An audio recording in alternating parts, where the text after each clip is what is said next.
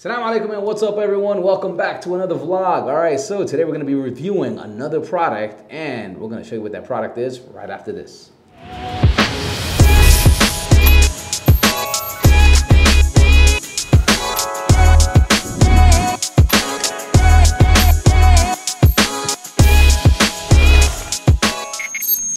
Alright, here we are. So today we got the CineEye2 Pro. This is a wireless video transmission system. It's supposed to be pretty cool for one main reason. Before I tell you what that reason is, let's unbox it real quick. Alright, opening up the box. Okay, obviously you got the manual. First impression. So when you're looking at a unit just like this, first impression is, wow, this is metal. So this is actually plastic and metal framing. So it's pretty cool. Looks very durable. All right, this is the transmitter over here. The transmitter has a USB-C port on the side. You have the switcher knob on the right. And then you have power switch on the left. HDMI out, HDMI in. This is a dual band, but we'll talk about the features in a little bit. All right, and then in the front, you have menu arrows with the menu button right in the center. And yeah, this is the transmitter. Okay, so you got a quarter 20 mount on the bottom, quarter 20 mount with two knobs for attachment, those special magic arm attachments that have those two little nibs or knobs that go right in with a quarter 20 attachment to it. So that works out good. 4 antenna mounts on the top. We'll check to see, obviously there's 4 antennas for each, but looks like you got 4 antenna mounts on the top and a Sony L-mount battery. It's very common. We have tons of them with us here in the production office, so that works out nice. That's the transmitter. All right, so now looking at the receiver, same exact thing. USB-C on the side, turn knob, menu buttons, and there is only an HDMI out. There's one HDMI port because this is a receiver. That's all you need on it. So, and a power button, of course, on the side. And there is also a DC in, so you can do straight power. Do we have that here? Yeah, we did. Oh, we missed that. So also there's a straight power without a battery. You can bypass the battery on the transmitter and of course on the receiver. So you can go power right directly in. With an L-mount battery and a quarter 20 mount in the bottom. All right, so that's what we got here. Now, let's see what else is in the box. All right, just as we suspected, we got antennas. All right, so antennas seem pretty durable, just like every regular antenna. So we got 1, 2, 3, 4, 5, 6, 7, 8, and they give you 1 extra antenna. So you got 8 antennas, 4 for each, and 1 extra. It's good to have because they might break, or one might break, right? Let's see what else we got here on the bottom. We got your shoe mount adapters. So you got a cold shoe mount. All right, let me get this open. All right, we got a cold shoe mount and we got 4 rings that go along with it. All right, so we got the shoe mount, 4 rings, 1, 2, that works out good. And now here, there we go. Now it makes more sense. Yeah, I was wondering why would it have 1 shoe mount? It's actually 2 shoe mounts, right? So 2 cold shoe mounts, good to go. Now you can mount them directly on the camera or wherever you want to mount it. All right, so in the beginning, I told you guys there's something really, really cool about this unit. So usually when you see a unit that's very compact or small, you don't expect it to do 1,200 feet or 350 meters, I believe, if I'm not mistaken. 1,200 feet or 350 meters. That's pretty impressive for a small unit like this.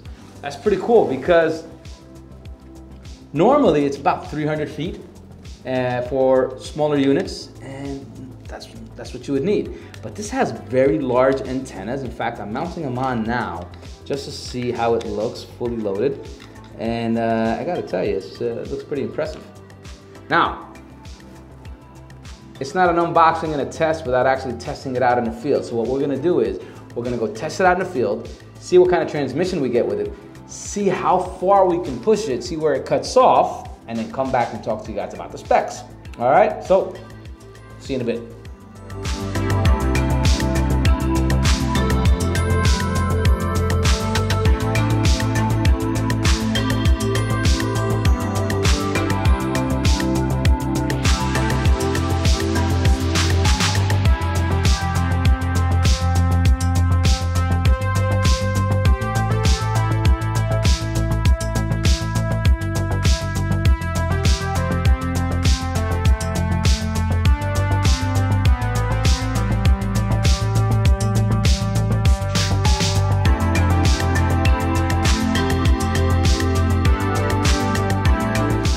So, Axoon's CineEye2 Pro's new transmitter system, the way it works is pretty cool because it has a 2.4 gigahertz plus 5.8 gigahertz built in, and it has an intelligent system that allows it to switch for whichever one is working best. For those of you guys that don't know, 2.4 is longer but slower, 5.8 is shorter but faster.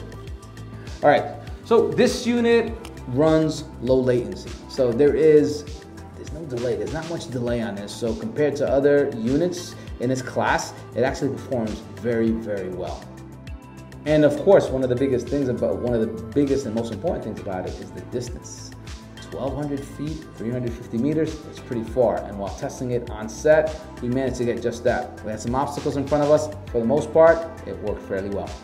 Another cool thing about it is one transmitter. So we got one transmitter, multiple receivers. Works out pretty well. So you can go up to 4 devices. So what that means is you have one transmitter. You can send a signal to a receiver, which obviously goes then to a monitor. You can go to an iPad, you can go to an iPhone, you can go to another device. So you can have up to 4 devices, which is pretty impressive off of just one setup. Syncing audio is really important, so I'm going to read the specs for you right off the sheet over here. It supports 44.1 kilohertz and 48 kilohertz, 16-bit to 24-bit audio input. And it streams the audio with low compression codec, giving you a near lossless experience when it comes to audio syncing.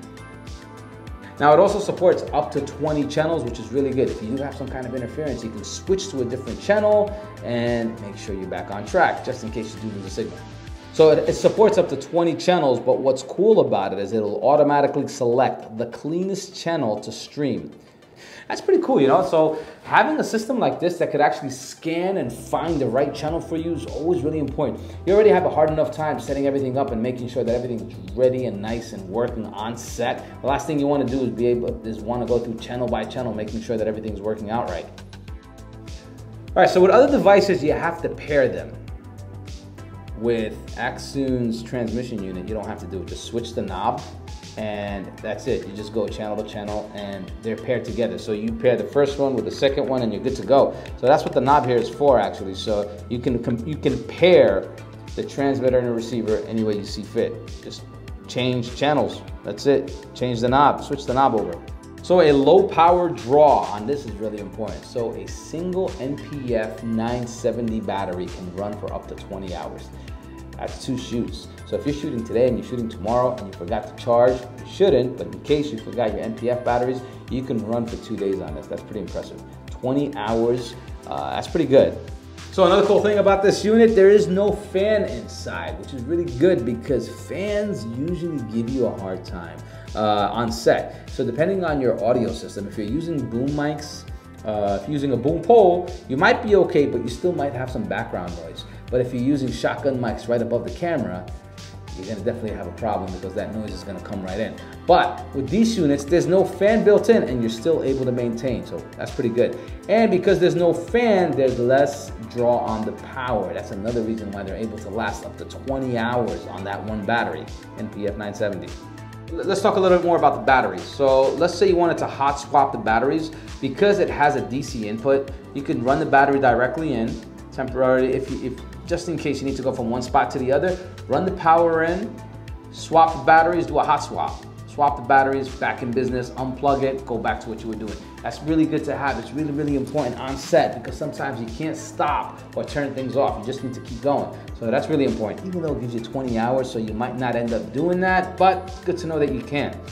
Another cool thing that it has is an application built into your phone that you can control the entire system from. So let's talk about the application a little bit. Here, if you look at your screen right now, you'll see that it has a grayscale icon, monocolor, histogram, waveform, anamorphic, audio meter, focus assist, LUT and CDL, zebra, false color, safe guide, and grid guide. You pretty much have everything that you would need to control on a monitor right from your phone. Really handy and easy to use. All right guys, bottom line, that's gonna do it. Bottom line, this is a great unit. The Axoon unit is a really nice unit. One of the main reasons it's nice is because of what it can do for the price it can do it for. So affordable unit, and you can take it on a professional set, gets the job done, transmits, you got all the bells, whistles, and every feature that comes with a system built just like this. All right, highly recommend it. If you want, I'm gonna put, if you go down in the description section down below, you'll see all the specs on it, and if you want more information about it, I'll leave some links down there. And yeah, that's pretty much it. So if you guys like my review on it, please give me a like and a comment, and I hope to catch you on the next one. Assalamu alaikum.